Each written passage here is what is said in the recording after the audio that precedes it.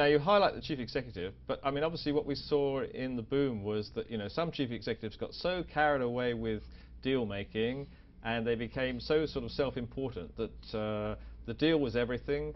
Risk management had been put to the side, there wasn't being proper due diligence done, and more than that, the other board members had become sort of, you know, almost too nervous to actually oppose the chief executive. So how do we stop that being repeated again in the future?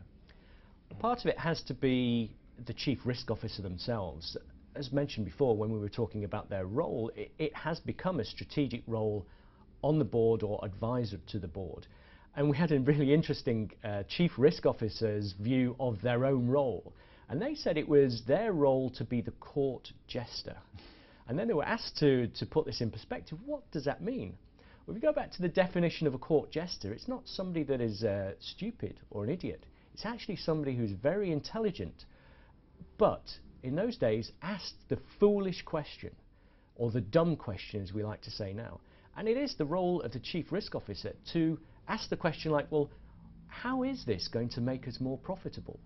How is this going to improve our relationships with customers? And those are the kind of questions that the chief risk officer, in partnership with the chief executive, have got to ask. So they've got to be the people that ask the difficult questions. So chief risk officers, we're seeing, need to step up to the mark, but they can only do so if they have the evidence, as we're talking about, the data and the analytics to support that. Okay. Well, certainly it would be interesting to see the risk officers acting as the court jester. I don't know if they have to dress as the court jester as well, but perhaps not.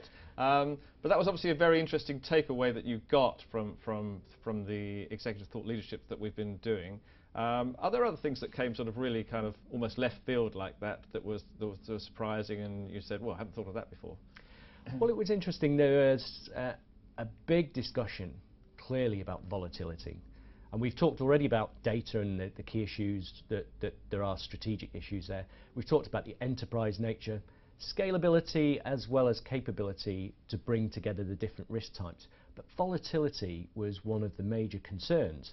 And the changing nature of markets and the changing nature of people's positions in the markets. So we talked quite a lot about how to overcome this. And some of the discussions I was quite surprised about, because they were still talking about assessing positions in terms of weeks and days. One of the things that SAS has been doing in its innovation is to bring to the market high performance computing. This allows banks and also other financial services organisations to assess their position literally in a matter of minutes.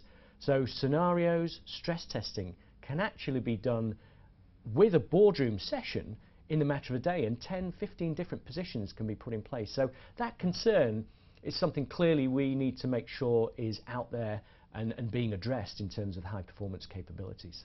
Yeah, it is interesting, isn't it? I mean, when you think about, you know, the speed at high frequency trading moves at, that you don't have the same sort of comparability with risk management in the boardroom, but hopefully we're going to see some improvements in that. Now, we're going to carry on these sessions and discussions in 2012. What do you think will be the leading topics of discussion at the first ones that we're doing? I think we're doing one in Sao Paulo and then later in Toronto. That's right. We're in Toronto actually on the 1st of March of next year, and we follow up with Sao Paulo on the 6th of March. And it's just been a great team effort. This will be our 11th, when we finish, the 11th city. In fact, we're going to summarise the findings of this in a white paper that's being written currently. So we're going to bring it all back together again. We started off in 2007 talking about joining up enterprise risk, and again, it wasn't always agreed. And we've moved through crisis, we've talked about regulation, we've talked about confidence, and this year we were talking about as the crisis continues. I think next year is going to be very much continuing the executive theme. We're talking about accountability this year of the boardroom, and really what we need to take into consideration are some of the other aspects. Maybe bring on board, we talked about high performance computing, but maybe the role of one of the C-suite that we haven't talked about, and that's the CIO, the Chief Information Officer. The Chief Risk Officer is responsible for risk systems and input to risk systems, but risk systems, processes, regulatory compliance, all of those are touched by technology. So that may be one of the areas.